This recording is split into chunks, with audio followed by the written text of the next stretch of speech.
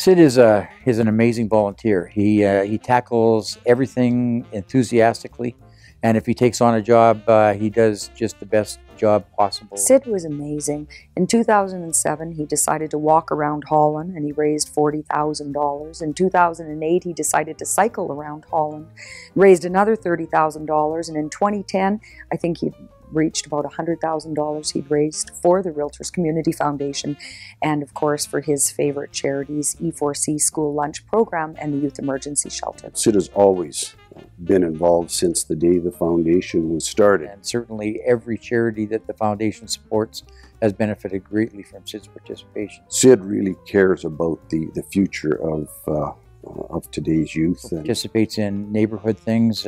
He's very involved in his church congregation.